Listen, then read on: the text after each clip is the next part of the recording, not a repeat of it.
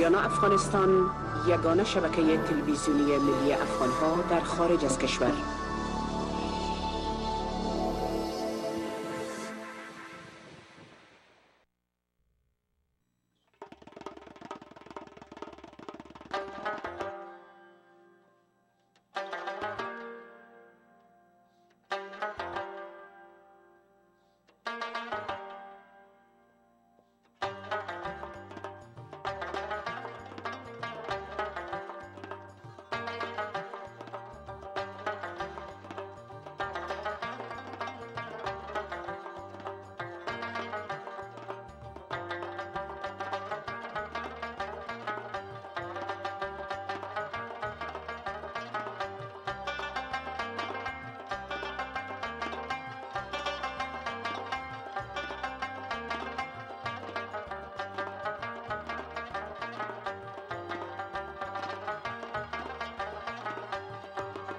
بینندگان عزیز و ارجمند، سلامای گرم خدا خدمت شما عزیزان تقدیم می‌دارم. امیدوار هستم که صحت و سلامت باشین.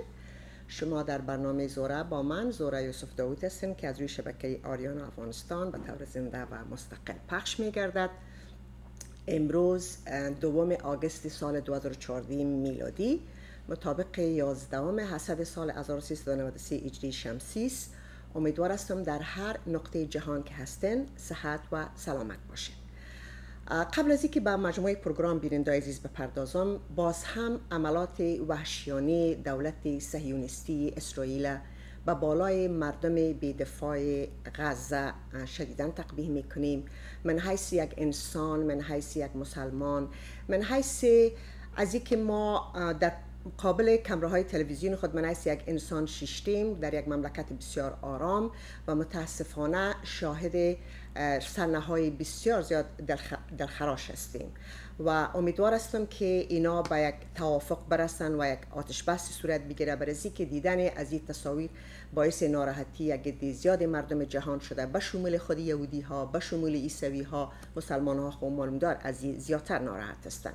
موضوعی که در این جنگ ها بسیار یعنی قابل غور است که اگر قرار باشه که اسرائیل اماس از ریشه و بیخ برکند، اما به اصطلاح خرابی هایی را که در غزه باعث شده متاسفانه همونطور به اصطلاح به قول معروف همونطور رواج است که از در بالای ویرانه ها و خرابه ها به اصطلاح تروریسم به وجود می آید.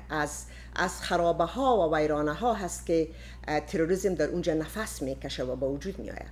اگر قرار باشه که اسرائیل با وجودی که دیوال های بسیار بلند به اطراف خود ساخته که از این عملات یعنی در همان باشه، اما وقتی که شما مردم بیگناه و ملکی و اطفال و زنان میبینین که در خون غرق هستند و کشته میشن، تصور نکنین که تروریسم یا او مبارزات و یا او مقاومت را که مردم میکنه یقینا از بین خواهد رفت، بلکه زیاد هم شد. به هر صورت ما این عملات به هر ترتیبی که باشه باز هم تقبیح میکنم. به همین ترتیب مانمدار روزای عید امیدوار هستم بیننده عزیز به خوشی و خوبی سپری شده باشه. از آریانا سوید یک جهان ممنون هستم که بسیار مهربانی کردن برای ما یک پکیج بسیار آلایی را که شامل نقل و شیرپیره و روت و کلچی بسیار آلایی که آریانا سوید تیار میکنه، چتنی و اینا برام روان کردن که بسیار مهربانی کردن. نقلشان خسته شیرین بسیار آلا دارند، سیمیان فوق العاده دارند و همچنان شیرپیریشان خب اصطلاح حرفی نداره که آنقدر مزه‌دار است و چون کل چیزا را آوردن نمیتونستم. و همچنان یک خلیطی بسیار کوچک برنج زعفران برام روان کردن که هنوز ما ایره کار نگرفتیم و پخته نکردیم. فکر میکنم شاید یک برنج بسیار اعلی باشه به نام برنج زعفران که یک چیز نو است. ما از آریانا سوید که به تمام ایالات متحده آمریکا و کانادا اینا میتونند که این سرویس خود برسانن، ازشان یک جهان ممنون هستم. از بلقیس جان گل، از صدیق جان و خصوصا از عبدالله جان که از روزی که داخل بزنس پدر شده به اصطلاح رنگ و بوی بسیار بهتری به این بزنس داده. ازشان یک جهان ممنون هستم. خوب دوستان عزیز و ارجمند، برنامه امروز یک برنامه فشرده هست. مهمان هم دارم و قبل از اینکه به پروگرام بپردازم که در مجموع راجع به برنامه صحبت کنم که مهمان ما چی است، میخوایم یک تصحیح بکنم به خاطر اینکه بسیار زیاد لازم است. در هفته گذشته ما در برنامه خود موضوع غوربند مطرح کردم و معلومدار بسیار زیاد متاثر شدیم به خاطر کسایی که در عزیزان ما که در غربت کشته شدند و ما به مو وقت خبر بسیار خبر تازه بود و معلومدار هنوز خبر به شکل بسیار گستردهش پخش نشده بود، چون شما فراموش نکنین که برنامه ما روز شنبه است، از خانه ساعت 8 میبرایم تا به استودیو میرسم، اقلا 2 ساعت مرا میگیره. باز بعد از اون تمام اخبار امو وقت نمیتونم تعقیب کنم، ساعت ها فرق میکنه. معلوم نشد که این کشتار توسط کیها صورت گرفته بود در وقتی که من در برنامه بودم و چنانچه من چیزی که خبر افغانستان بود به شما گفتم که طالبا ادعا میکنن که ما نکردیم و من گفتم که نمیفهمم این اعمال وحشیانه و ضد بشریت کی انجام میده.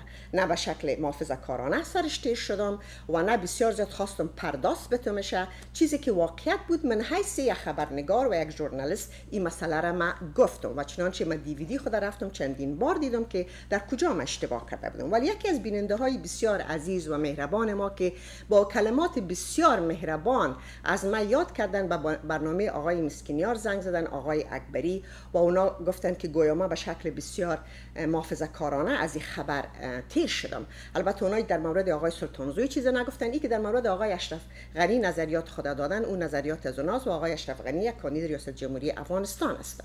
اما معلومدار بسیار جالب است که باز آقای مسکینیار که ما برشان بسیار زیاد احترام قائل هستم، معلومدار اول گفتن بسیار مقبول گفتن که زهره جان خودش برنامه داره و میتونه جواب از این مسئله را بده. اما باز بعد از او آیسته آیسته گپ به اشرف غنی احمدزی رسید که چقدر طرفدار طالباست یا طالبا را از زندان خلاص کرده و باز بعد از او گپ به سر آقای داوود سلطانزوی آمد که چقدر پلانای اشرف غنی را مثلا پیش خواد برد و باز بعد از او به سر ما آمد، چون من هم سر آقای سلطانزوی هستم، بناهن منم زیر تاثیر سلطانزوی هستم و به او خاطر شاید نظریات ما در مورد طالبا تغییر کرده باشه.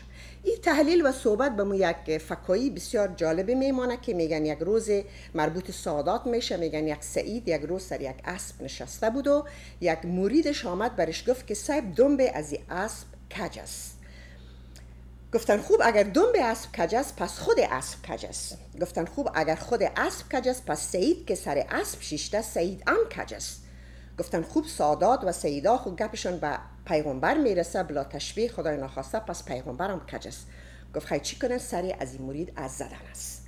حالا اگر آقای اشرف غنی احمدزی پروسه صلح را برای انداخته یا زندانیای طالبا را خلاص کرده یا رقم طالب فکر میکنه، بنان او یک طالبی است، پس آقای داوود سلطانزوی که رفته امرایش یک جای شده یا دیگه افغانایی که امرایشان یک جای شده یا 4 میلیون انسانی که برش رای داده اونا همه طالبی هستند. بنان زهره یوسف هم معلوم داره که طالبی است، پس سر زهره یوسف هم از زدن است. من فکر میکنم که این نوع تحلیل یک تحلیل درست نیست. من خودم اینجا یک برنامه دارم، از آقای اکبری یقینا خواهش میکنم بسیار مهربانی کردن که زنگ زدن، کاش به برنامه خودم زنگ میزدن و یا کاش برای من ایمیل میکردن و یا کاش برای من تلفن میکردن تا من جواب خودم میدادم برشان. ما همیشه در مقابل مسائل ملی افغانستان امو سیاست مستقیم خود گرفتیم و ما فراموش نکنیم که در یک مقطع تاریخ وقتی که طالبان آمدن و به اصطلاح امنیت در افغانستان آوردن، تمامیت ارضی افغانستان حفظ کردن و به اصطلاح از دست تنظیم‌های جهادی و پاتکبازی و قماندان‌ها مردم افغانستان نجات دادن و زن‌های افغان از تجاوز نجات دادن، در اون مقطع تاریخ هم ما میگفتیم که طالبان کار خوبی کردن و شمول خود آقای مسکینیار. ولی امروز که شرایط فرق کرده، امروز که مشکلات در افغانستان شده، امروز که به یک گروه خرابکاری تبدیل شدن که مردم افغانستان میکشن، خرابه‌های افغانستان میکشن، معلوم دار همه ما اینا را تقبیه میکنیم و همه ما سرشان قار هستیم. اما از این که چرا زندانیا، و البته من زیادتر نمیخوایم صحبت کنم سر از این مسئله، برای اینکه من برای آقای مسکینیار بسیار زیاد احترام قائل هستم، اما احترام نمیخوایم که خراب کنم و یک رویه همکاری ما داریم. مسائل سیاسی افغانستان مسائل علایدی است که هر کس نظریات خودش داره، اما وقتی که ما مشکلات با یک شخص می داشته باشیم یا خوش ما نمیآید، یک سلیقه در موردش سلیقه شخصیش خوش ما نمیآید، در مسائل ملی رو ما نباید داخل کنیم. و گذشته از ما به همراه یک فرهنگی بیننده عزیز بزرگ شدیم که میگه نمک خوردی و نمکدان نشکن. من نمک خوردیم و نمکدان نمیشکنم، اما تنها در امی نقطه ما اکتفا میکنم. اما میاییم سر آزادی زندانیای طالب که همه ما یقینا از این مسئله بسیار زیاد متاثر هستیم، از زندانیای طالب بسیار زیاد ما متاثر هستیم که چرا اینا رها شدن. اما فراموش نکنیم که در این مسئله نه تنها رئیس جمهور افغانستان، وزیر دفاع، وزیر داخله، مشاور امنیت ملی، معاونین رئیس جمهور همه با هم تصمیم میگیرند که یک زندانی از زندان خلاص میشه و چیز بسیار مهم است که مجرمین جنگی در میدان جنگ توسط قوای دفاعی افغانستان اینا گرفته میشن و توسط محاکمات نظامی افغانستان باید اینا محاکمه شوند. اگر در یک جای رئیس جمهور خودسرانه کار میکنه و اینا را از زندان رها میکنه، باید فوراً وزیر دفاعش استعفا بده، باید فوراً وزیر داخلیش استعفا بده، باید فوراً مشاور امنیت ملیش استعفا بده. اما شده نمیتونه که چوکیای خود خوش داریم، مقامای خود خوش داریم، بادیگاردار خوش داریم، اما وقتی که در مسائل ملی میایه باز وزیر دفاع میره در پارلمان یک صحبت میکنه، باز رئیس جمهور دیگه صحبت میکنه. این کار تنها در افغانستان در این مدت صورت گرفته بیننده عزیز. در دیگه ممالک جهان تمام رئیس جمهور با اعضای کابینه خود در یک خط و در یک پیج هستند. ببینید زمانی که آقای اوباما 5 طالب زندانی را از زندان گوانتانامو در بدل آزادی یک افسر زندانی خود خلاص کردند، وزیر دفاع امریکا به کنگره آمد و سناتورای امریکایی او را بسیار زیاد سوال پیچ کردند. اما وزیر دفاع مطابق کاری را که اوباما انجام داده بود امور تایید کرد و گفت که این 5 نفر ما از میدان جنگ گرفتیم، اما در مقابل ایالات متحده امریکا جنگ نمی کردن. جنگ ما با القاعده بود، بنابراین در یک صفحه قرار گرفته بودن. از طرف دیگه در این جای شک نیست کسایی که با بمای انتحاری، کسایی که با بمای کنار جاده از اونا اسناد و دلایل و شواهد پیش وزارت دفاع افغانستان موجود است، اونا باید محاکمه شوند، حتی اعدام شوند. اما اگر قرار باشه که یک جوان پشتون که یک لنگی به سرش است و یک ترجمانی که از کالیفرنیا از یک شهر دیگه امریکا رفته و الف و جگرش نیست در مورد پشتو و زبان و ترجمانی غلط میکنه، یا یک جوان پشتونه که یا به معنای نیست و یا زیر به معنای بله یعنی ترجمانی میکنه و او را به زندان بگرام میاندازن، آیا او از زندان رها نباید شود؟ یقینا باید شود. و گذشته از او بمباردمانی را که ناتو به مناطق جنوب و شرقی افغانستان انجام داد، از همو خاک، از همو جای، از همو قلا باز هم ناراضی هایی به وجود آمدن که رفتن با طالبان پیوستن و امروز افغانستان دچار مشکلات ساختن. از او خاطر زمانی که ما در مقابل کامره های تلویزیون قرار میگیریم بیننده عزیز، تحلیل های ما باید بسیار تحلیل های عمیق باشه. ای که چی کار میکنه، چی کار نمیکنه. اوضاع افغانستان یک اوضاع بسیار مغلق، یک اوضاع بسیار پیچیده. امروز قضیه افغانستان به قضیه فلسطین ارتباط گرفته میتونه، قضیه افغانستان به قضیه عراق میتونه ارتباط بگیره، قضیه افغانستان به قضیه سوریه میتونه ارتباط بگیره. تنها یک قضیه افغانستان نیست که ما بگوییم والا کل چیزا جمع شد، خلاص شد، امریکایی‌ها آمدن گل و گلزار شد. نه، امروز امید دو کاندید ریاست جمهوری افغانستان هم هیچ چاری ندارن جز هزی که در یک پروسه صلح اینا داخل شوند تا زمانی که صلح در افغانستان نگیره به هیچ وجه آرامی در افغانستان نمیاد و خرابه ها، یعنی روز به روز آبادی های افغانستان خراب میشه. از خاطر ما در این مسئله نه محافظه‌کارانه گپ زدیم، اما چیزی که ایجاب میکرد ما امو چیزا گفتم و من از هیچ کس و از هیچ برنامه سازم حراس ندارم. در زمانی که طالبان به ایالات متحده آمریکا آمدن گفتم میتونم که نخستین زن افغان بودم. با کمک انجمن خانم‌ها که به امرشون شیشتیم صحبت کردیم، اما زمانی که بتای بامیان منفجر کردن حتی دست به تظاهرات زدیم و تا کنسولگری پاکستان هم رفتیم.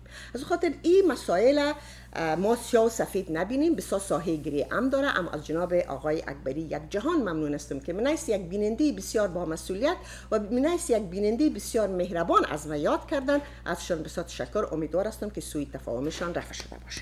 به هر صورت بیننده عزیز، چون امروز ما یک مهمان داریم که سر موضوع قانون اساسی افغانستان یک کمی صحبت خواهد کردیم، اما قبل از اینکه مهمان بگیرم، برای که نمیشه که یک ساعت برنامه را برای مهمان اختصاص بدیم و موضوع طالبان هم است، از نیلوفر جان خواهش میکنم که آقای چارلی روز که یک نطاق بسیار ورزیده ایالات متحده آمریکا است، با اردو کاندید ریاست جمهوری افغانستان یک مصاحبه بسیار جالب کردن. البته کاندیدات تا حال امرای ما خبرنگارای افغان مصاحبه نکردن و ما هم تقاضا نکردیم، اما مصاحبه شان امرای آقای چارلی روز از دکتر عبدالله و از دکتر اشرف غنی را از اردو را به سمع شما میرسانیم. باز بعد از او من مهمانی دارم که میایم سر سفر که آقای کری قرار است به افغانستان انجام بده سر از او صحبت خواهد کرد. Will help us to move towards it.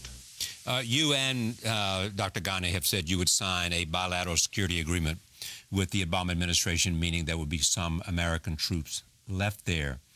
Is it, in your judgment, essential for American troops to remain beyond 2014 and because and my question is that how many? Because without that, you might see the same kinds of consequences we have seen in Iraq. I would say that, first of all, signing of bilateral security agreement in the first few days of the future government is essential. And at the same time, I would say that due to sacrifices of your troops as well as Afghan people in the international community as a whole, Afghanistan have moved from one place to the next. But we are not where we ought to be in order to create stable circumstances and a stable foundation for this country, so the terrorist organization cannot return back and then threaten the security and stability of Afghanistan and threaten world peace. So the presence of troops will be needed for some times to come, but meanwhile, it's important that the commitment is there for long-term support for Afghanistan. At the same time, it shouldn't be like one-sided track where the international community is committed to help Afghanistan while the Afghan leaders are not committed to help their own people to deal with the corruption, to help strengthening the rule of law, to uphold the ideals of democracy, which is the only means for survival of our country. Here, it's not a luxury, it's not an idea that you have a choice to take it or leave it, but survival of the country is related to this. So part of this is the commitment of the Afghan leaders and the Afghan people, which is there provided there is an opportunity for them. In post-legitimate elections, I see a great opportunity. At the same time, continued support and commitment from the international community, from the United States is needed, and hopefully the future opportunities will be utilized in much better way than what has been done in the past few years. It is said that the Taliban took advantage of the corruption of the Karzai regime, and it was part of what enabled them to come back as a potent force. Do you agree? I do. The growing gap between the people in the government because of corruption, because of bad governance, because of lack of commitment to the democratic principles and to the rights of the people, that helped the insurgency, and that feeds insurgency. And on top of this, absence of a policy towards insurgency. We are releasing prisoners without taking a guarantee or assurances that they are not joining the battlefield, and absence of a policy, clear policy of reconciliation, which has not only elements of dealing with the insurgency, but also assurances to the millions and millions of peaceful people, which are committed to peaceful Afghanistan. So confusion in the policies has led to the strengthening of the Taliban. I have no doubt about it. When you assess the future of Afghanistan, how potent a force do you believe the Taliban are? How strong are they? They are ideological force, as well as they have links with terrorist organizations. Their strength, as far as their numbers are concerned, it's difficult to put a number on them, but at the same time, they will be stronger if the government of Afghanistan is not seen as legitimate. They will be stronger and they will find ways if the government of Afghanistan is not committed to the ideals of its own people, it's not in the service of their own people, if there is no justice, if there is no rule of law, if there is rampant corruption, that will lead to their strength. Otherwise, they will be isolated. They can turn into isolated groups in different parts of the country, and eventually those of them who want to continue the war up to the end, they will be very limited, isolated groups. Those of them which see no future for themselves in fighting, they will have to join the peaceful process.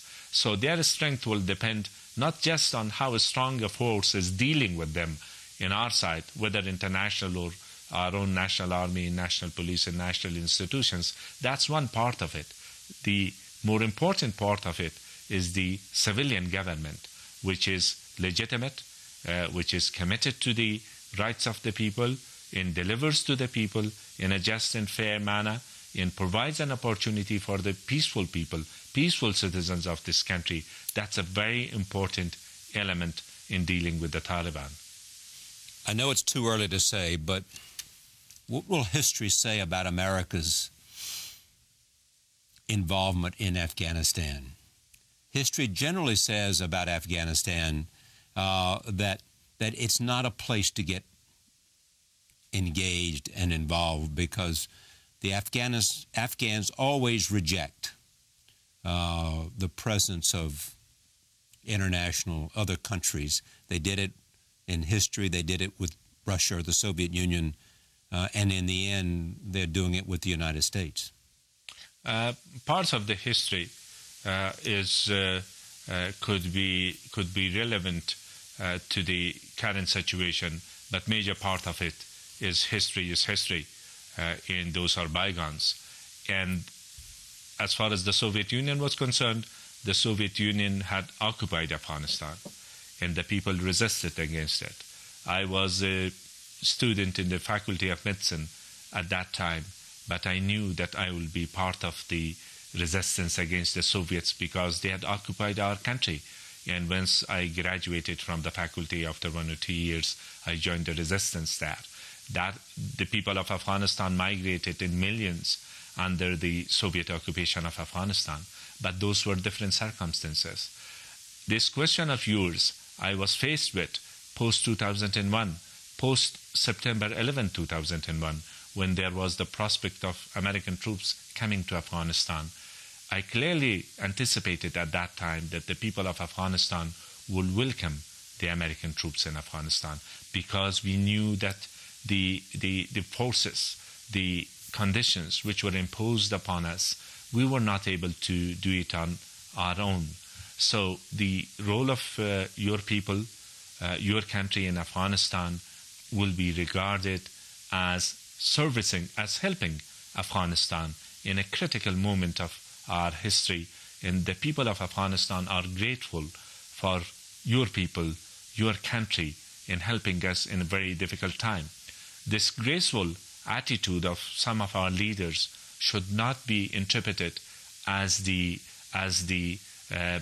views of millions and millions of Afghans who have benefited from your support in the past 13 years. Nevertheless, there have been some mistakes, and some big mistakes perhaps, and at the same time, the fact that you have helped us and you have made sacrifices alongside the Afghans, in those who will judge it in a fair manner, rather than being contaminated by self interest, invested interest. In broad sense, the Afghan people will be grateful for the help that you have rendered towards us, and remain helpful. And this was a turning point in our history, that you helped us against the Soviet Union once towards the end of the 20th century, and you helped us once again at the beginning of 21st century against Taliban and Al-Qaeda. What were the mistakes you mentioned? I would say that listening to one person rather than listening to the voice of millions of people of Afghanistan, that's one, for quite some times. And then turning towards Iraq, the attention towards Iraq at a critical moment, and that is the next. And then, of course, considering the indigenous forces in Afghanistan, those who had helped against the Soviet occupation of Afghanistan, and also against the Taliban and Al-Qaeda at the beginning as the main challenge. That was a mistake. because these indigenous forces of Afghanistan, which were committed against Al-Qaeda and Taliban, they should have been transformed into national forces, and rather than being trying to isolate them and creating a security vacuum, which was used and utilized by the Taliban. So the mistakes were also not less. There were a lot of them, but at the same time, the service, the help, and the support was. خب بیننده عزیز، من یک قسمتی از صحبت‌های دکتر صاحب عبدالله را همراه آقای چارلی روز گذاشتم. فقط یک دقیقه دیگهش مانده بود که ماندار خداحافظی بود. حال توجهتان به صحبت‌های دکتر صاحب اشرف غنی احمد زید جلب می‌کنم که اونا هم در مقابل سوالات چارلی روز چی گفتنی‌هایی دارن یا داشتن. خب یک فاصله کوچک است تا که او را نیلوفر جان تیار کنه. البته صحبت‌ها بسیار زرتو، صحبت‌های بسیار زیاد جالب بود. برای کسایی که آرزو دارن که تمام مصاحبه را ببینن میتونن که به charlierose.com برن، یا ای که ما او را روی فیسبوک خود پست کردیم، به صفحه فیسبوک خود میتونن که به صفحه فیسبوک خودم است و اونجا میتونن مراجعه کنن، کلی مصاحبه را ببینن، به خاطر که صحبت‌ها خصوصا وقتی که در یک سطح خبرنگارای امریکایی ماندار صورت میگیره بسیار مهم است که ما بشنویم که پروگرامایشان از چی قرار است. نیلوفر جان آماده هستین شما؟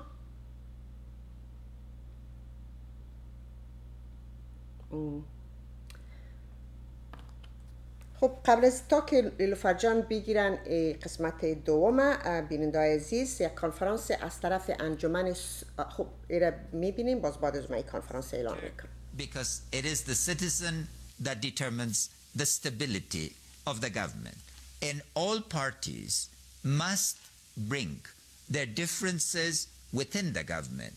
The Lincoln type approach, bringing people within the tent so that the country at large can be secured from the disputes of the elites, is a very important lesson.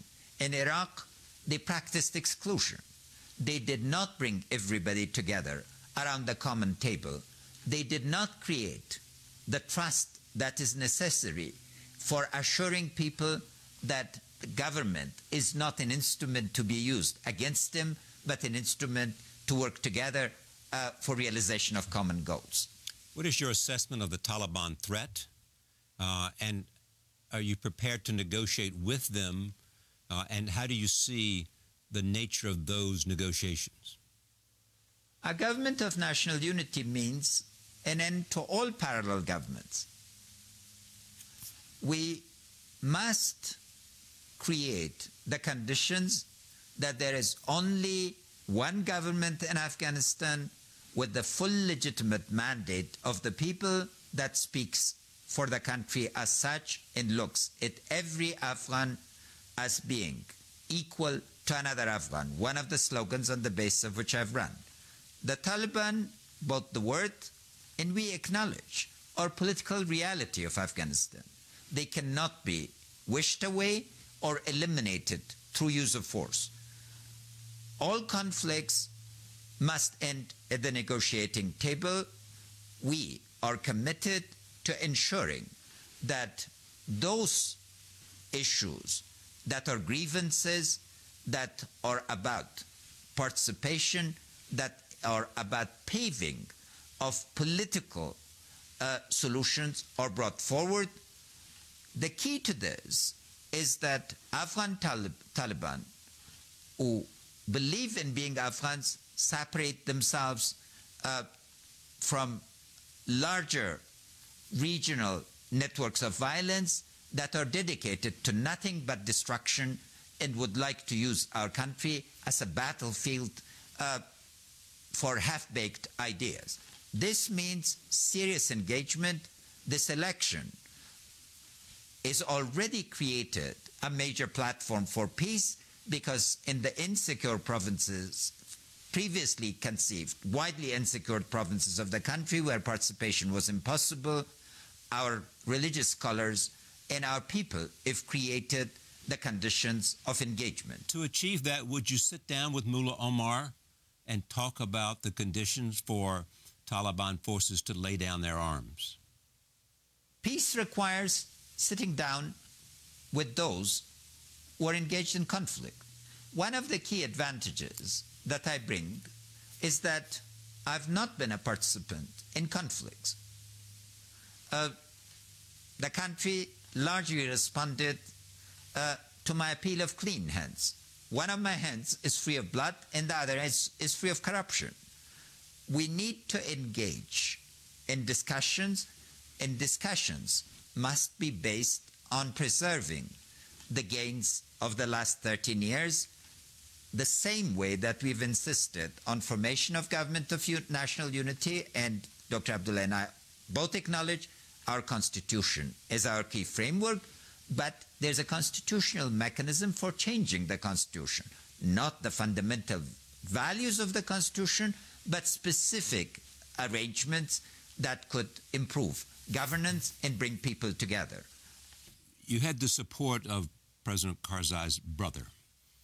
It is said that you had the support of President Karzai. He is, as you know, among the American public, a controversial figure, and among members of the U.S. government who have dealt with him. There have been consistent allegations of corruption. He would not sign a security agreement. So what is it that you think is Ahmed Karzai's legacy? First of all, President Karzai's elder brother endorsed Dr. Abdullah, campaigned for him, so was very, very actively engaged with him. Right.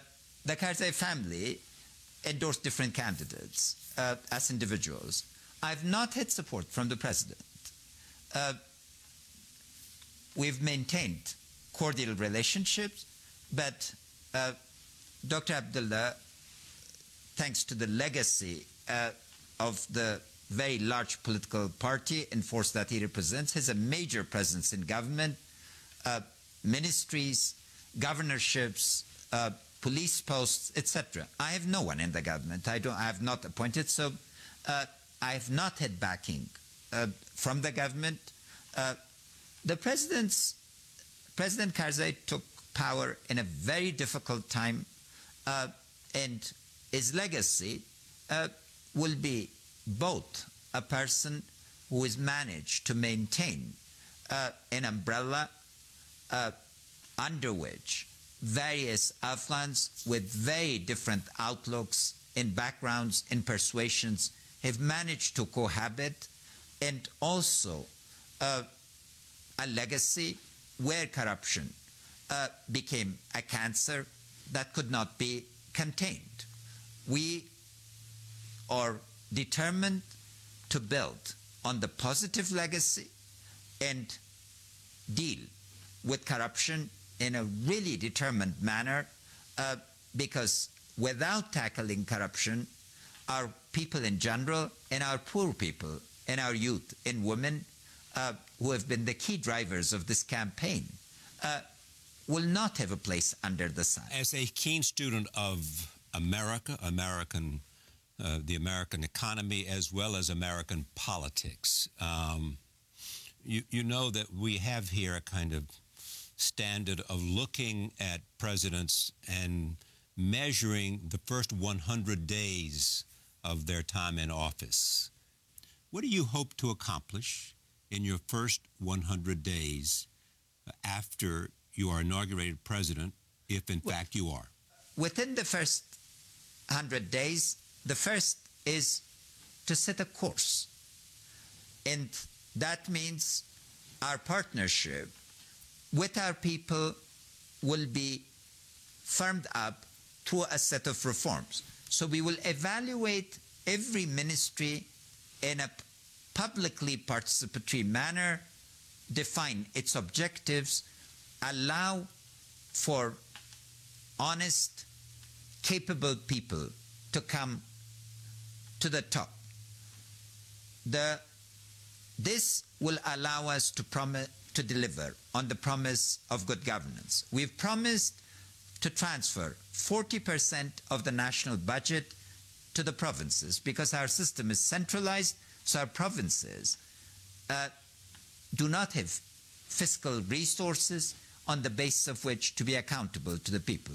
The reform of the security sector will start in the same 100 days, the office of the Commander-in-Chief, that is the third defined function of the President of Afghanistan, has not been turned into an office.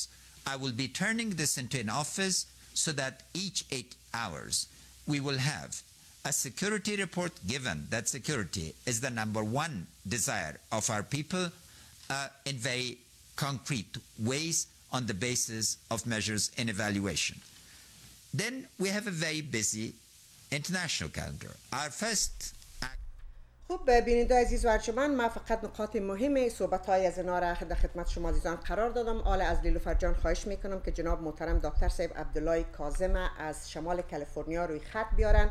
اما قبل از اینکه به صحبت‌های دکتر صاحب عبدالله کاظم بریم، بیننده عزیز، به تاریخ 16 آگوست از طرف انجمن صلح در آلمان کنفرانس بازسازی افغانستان و کنفرانسی که یعنی همه انجمن‌ها میتونن در این کنفرانس اشتراک کنن که افغانایی که در بیرون از افغانستان زندگی میکنن بتونن در زیر یک چتر پروژه ها و پروگرام های خود یعنی با هم یک جا بسازن یا تبادل افکار کنن. به تاریخ 16 آگوست در شهر آمبورگ آلمان برای انداخته میشه و کسایی که میخواین به این کنفرانس اشتراک کنن باید از این تاریخ 2 آگوست تا 6 آگوست ثبت نام کنن.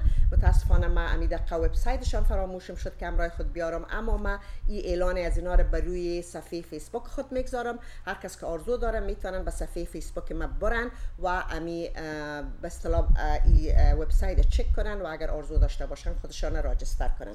ببخشید که تلفنم بسیار از ما دور گذاشته شده که ما امرای دکتر صاحب عبدالله کاظم صحبت کنم سر از اینکه سفر آقای کری دوباره به افغانستان و همچنان در هفته گذشته بیننده عزیز ما جناب محترم دکتر صاحب وحیدالله را داشتم که اونا واقعا یک معلومات بسیار مفصلی روی امی موضوع حکومت وحدت ملی دادن که بسیار مفید بود و تلفن‌های خوبی گرفتم و حالا ببینیم که باز هم مشکلات از کجا خلق شده. بفرمایید دکتر صاحب روی خط تلفن هستن. سلام. سلام علیکم.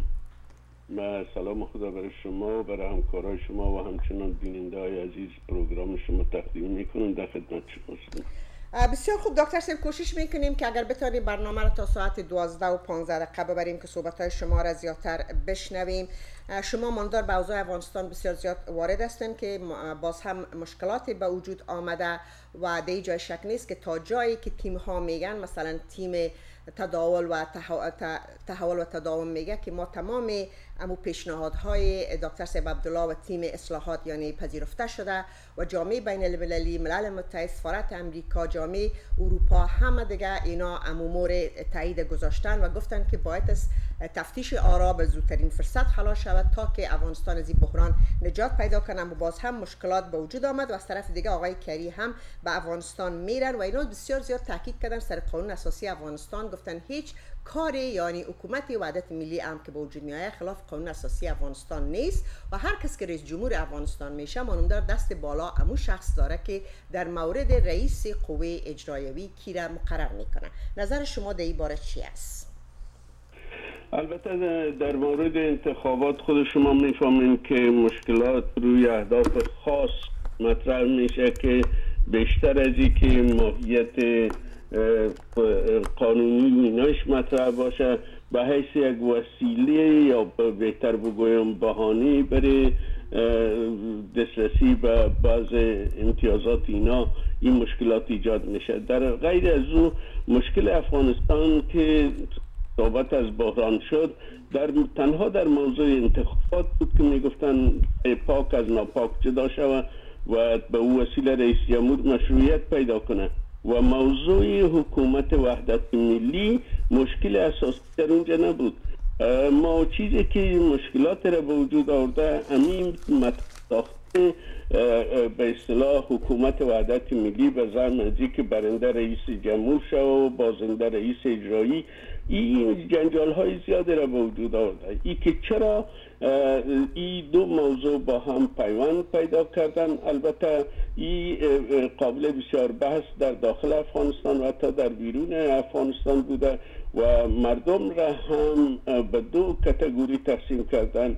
بعضی ها موافق هستند با این، مخصوصا شخصیت های کلیدی مثل آقای دکتر سپانتا یا آقای ولی مسعود اینا، یا به صورت عموم گفتم میتونم که جناح اصلاحات همگرایی با این بسیار تاکید دارن که پیش از اینکه نتایج انتخابات معلوم شود باید همین موضوع توافقنامه یا تفاهمنامه هر چیزی که نامش بگذاریم که به وساطت آقای کری بین دو کاندید صورت گرفته که هیچ کس هنوز جریان از او را نمیفهمه، او باید امضا شود و باز بعد از او ای که چرا اصرار میشه دو نظر متفاوت، مثلا جریان اصلاحات همگرایی میگن پیش از معلوم شدن نتایج انتخاباتی امضا شود و گروه حول و تداوم اینطور به اصطلاح معطل میکنن و فکر میکنن که بعد از اینکه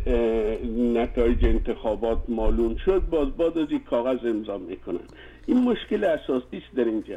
خب این که چرا مسئله حکومت وحدت ملی مطرح شده، واضح است که از داخل افغانستان به اون روز 24 جوزا که انتخابات دور دوم خلاص شد صبحش فهمیده شد که کی برنده است و کی بازنده است و این برنده شدن و بازنده شدن در صورت بود که خب اگر احتمال ازی بود که نتیجه هم معلوم شد که تیم تحول و تداوم بیشترین آرا را گرفته بود.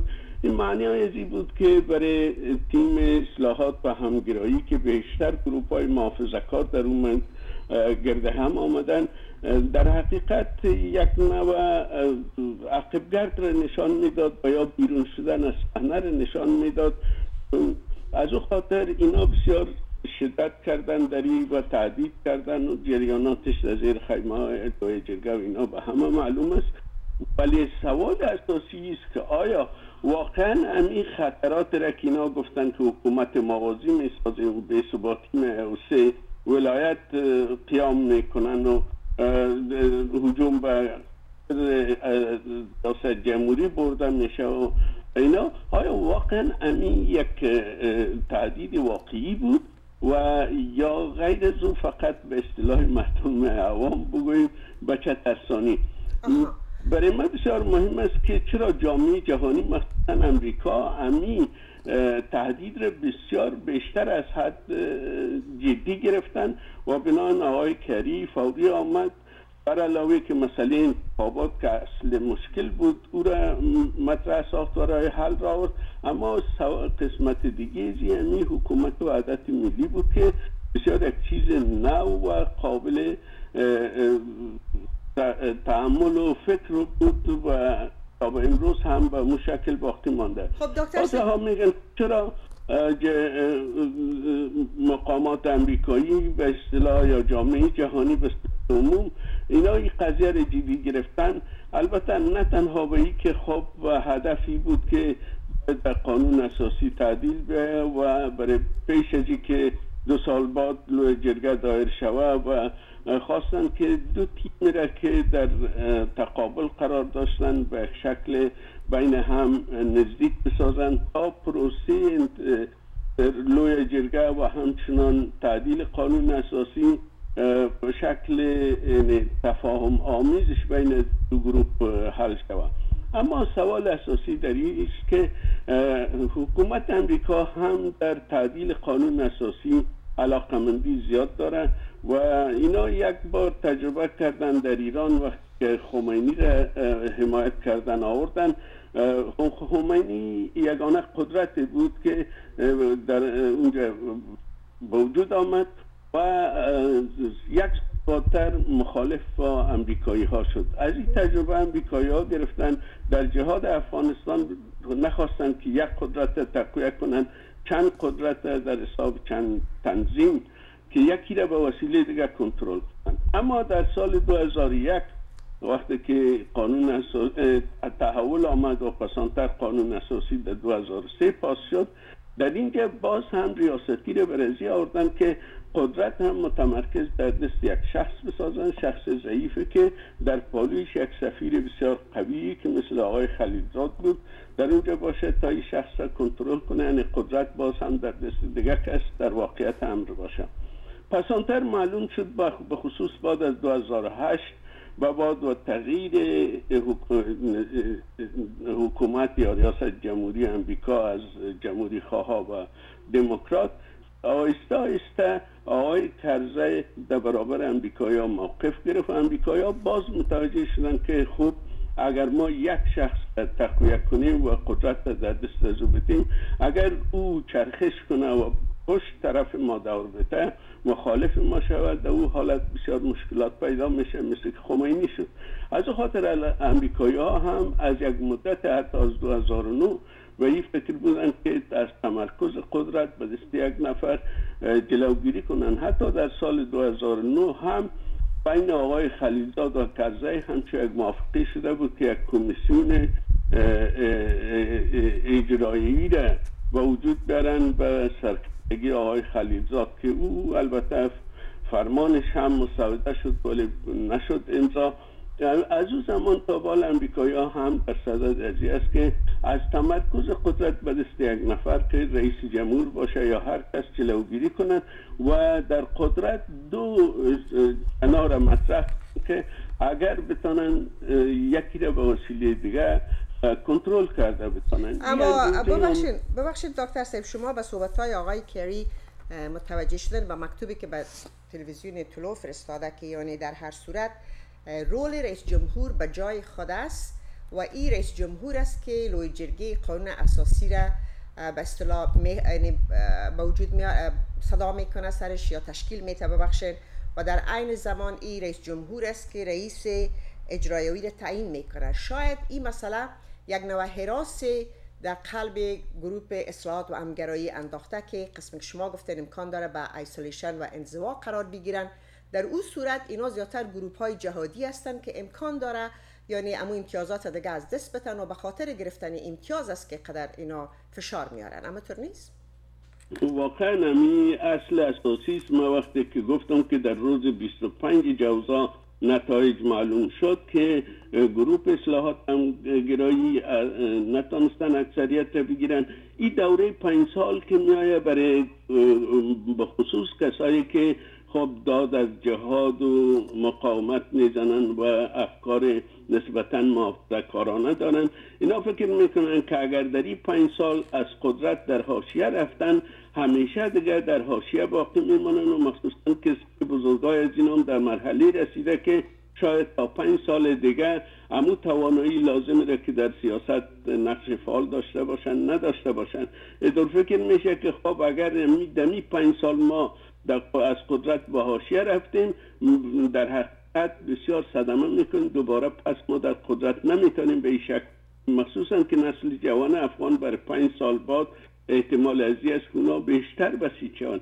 این دلیل اساسی است که به هر شکل میخواه امی گروپ که بیشتر محافظه‌کار هستند اینا برای حفظ منافعی که به امروز داشتن در یک کنج قدرت خود شریک بسازن و در امی کنج قدرت خب به هر شکلی که باشه یا رئیس اجرایی یا هر چیز، ولی سوال در خود عزیز که آیا امی شکلی که رئیس جمهور هنوز معلوم نیست و اختیارش هم معلوم نیست و اینا مجبور شون یک موافقتنامه را امضا کنن و در بین از این موافقتنامه چی صلاحیت هایی داده میشه؟ آیا آقای کری در توضیحات خود امیر گفته که این سند قانون اساسی رو زیر پا نمیگذاره، سند نهادهای افغانستان رئیس جمهور منعیس رئیس دولت احترام نگذاره، سیستم پارلمانی رو به وجود نمیاره، یک پست جدید رو با عنوان رئیس اجرایی ایجاد میکنه. بله. خب رئیس اجرایی معناش آیا این به صورت کل ریاست قوه اجرایی را میگیره؟ این مغایر قانون است، مغایر قانون اساسی است، برای اینکه وظیفه ریاست قوه اجراییه در سیستم ریاستی ما هم رئیس جمهور است. اما اگر بخواهند که قوه اجراییه را به اجزا تقسیم کنند که مثل که هنوز امیال هم در اداره آقای کرزی است، مثلا اداره امور ریاست جمهوری، اینا هر کدامش پست‌های اجرایی بسیار حساس هستند. باز در اون صورت امکانات عزیز که اجزا به اجزای ازی زیادتر غور شود. فعلا مربوط عزیز اینا میگن که همین یک ورق را که آقای کریم میگه که یک صفحه در اون گنجانیده شده و این حاضر بود، امیر چرا اعلان نمیکنن که همین فهمیده شود و چی ترتیب است؟ و از طرف دیگه اختلاف نظری که هست پیشتر عرض کردم که تیم آقای دکتر عبدالله میخواد پیش از معلوم شدن نتایج نهایی انتخابات بعد از تفتیش این پروتکل یا این به تفاهم نامه امضا شد، ولی تیم آقای اشرف غنی میخواین نه بعد از اینکه نتایج معلوم شد. این مشکلات اساسی. اما در هر صورت دکتر صاحب چی پیش از انتخاب رئیس جمهور، اعلان رئیس جمهور، چی بعد از او، در هر صورت خوب خود دکتر صاحب عبدالله را اگر کنار بگذاریم که تا جایی که صحبت ها میشه از خودشان تقاضا شده که لیدرشپی تیم خود به دست بگیرن و نگذارن که دیگرها مشکلات خلق کنه. سوال دی خلق میشه اگر دو دیدگاه اقدر مختلف باشه، مخالف هم، و اگر اقدر ستادهای انتخاباتی وقتی که از برنامه های تلویزیون شما میبینین با عملات زبانی و لفظی بر یکی دیگه مثلا تهمت ها میبندن، چطور میتونه که یک نشنال یونیتی یا وحدت ملی رو به وجود بیاره؟ باز کارهای مملکت فلج میشه. مشکلی کلان بین گروپ هایی است که دور دکتر صاحب عبدالله جمع شدن.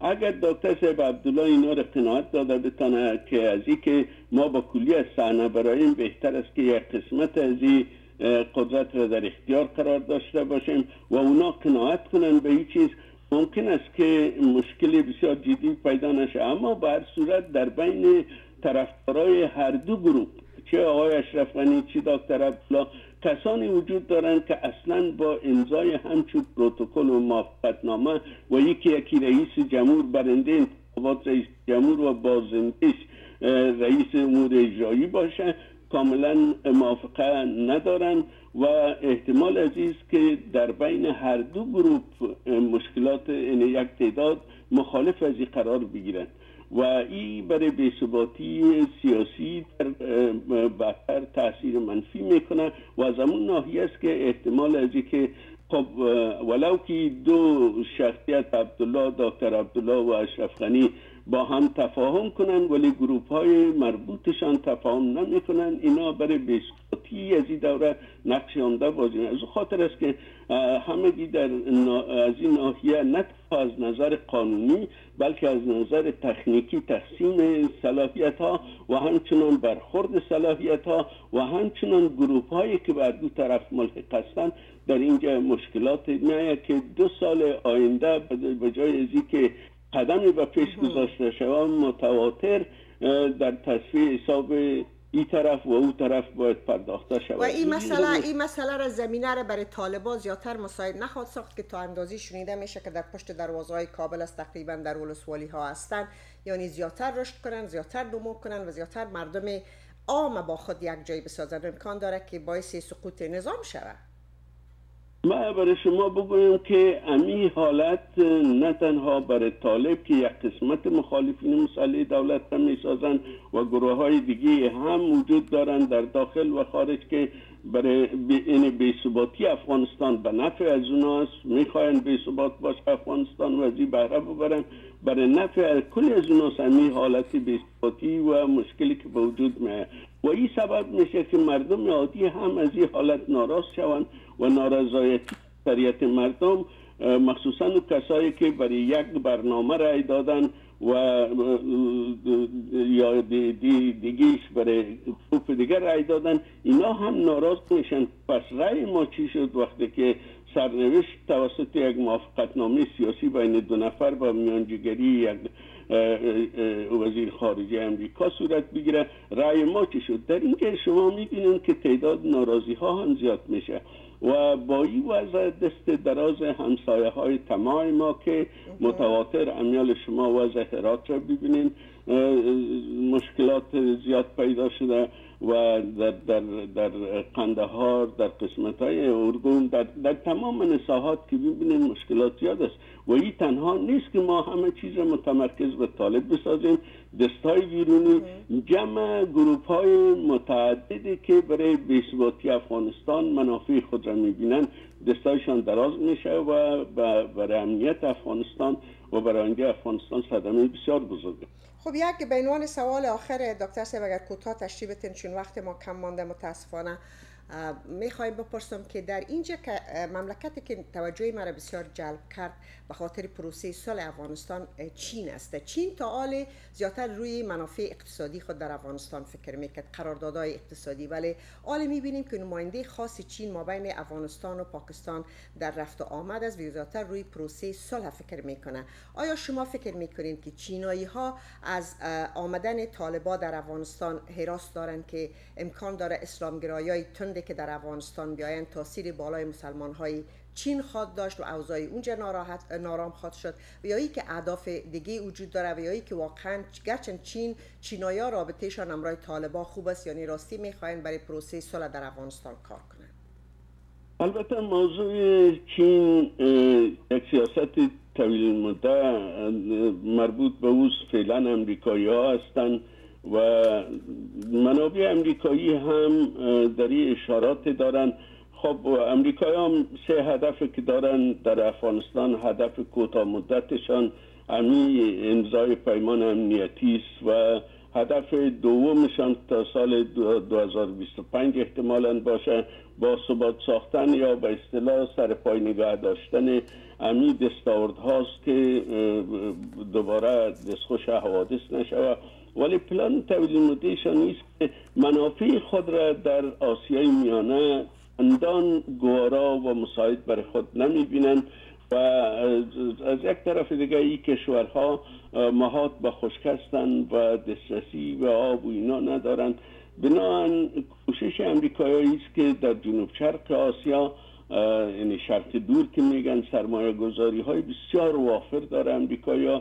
توجه بیشتر امریکایی به طرف جنوب شرق آسیا است از نظر طویل المدت، ولی نمیخواین که افغانستان را به همونطور پادر هوا بگذارن. میخواین با چین اگر امکانات موجود باشه که در یک تفاهم برسن که منافع چین را در آسیای میانه متمرکز بسازن و چین حاضر شود که از منافع امریکا در شرق دور به اصطلاح چشم رقابت ندوزه و را تخریب نکنه.